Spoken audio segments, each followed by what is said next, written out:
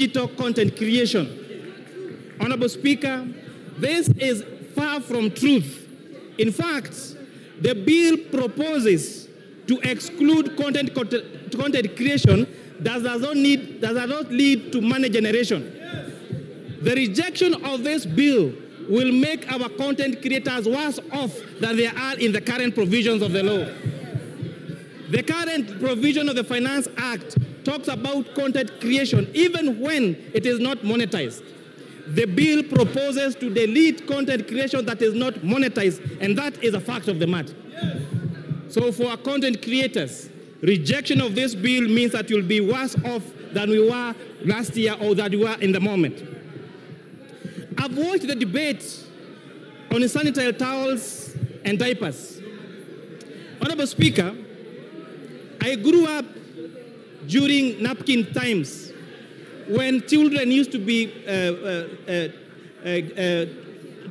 napped with napkins. And I've seen how diapers has revolutionized and modernized our women. A few years ago, Honorable Speaker, the quality of a good mother and a good wife was known by how well she washed the napkins for her children. They used to soak them at night with jik, with hot water, and tie their hands to wash them white. And when neighbors would pass, they would watch how white they are, and the quality of that wife and mother was based on how white those napkins are. Therefore, where we are in diapers, we have greatly revolutionized and given dignity to our wives and to our mothers.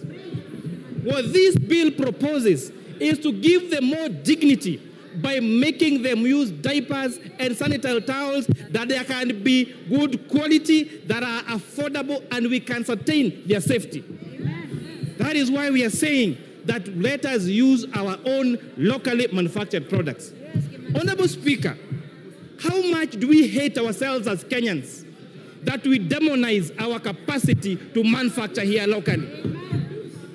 How much do we hate our young people that would rather export these jobs to India and China and not have them here in Kenya, Honorable Speaker? We have seen the government allocate resources to ensure we have free sanitary towels for our school-going children. How much do we hate us that do we hate ourselves that we want this money to go to India and China and not to our locally manufactured, and not to our local manufacturers here in Kenya, Honorable Speaker? These arguments came last year. And Honorable Speaker, this House made two, just to emphasize, two difficult decisions.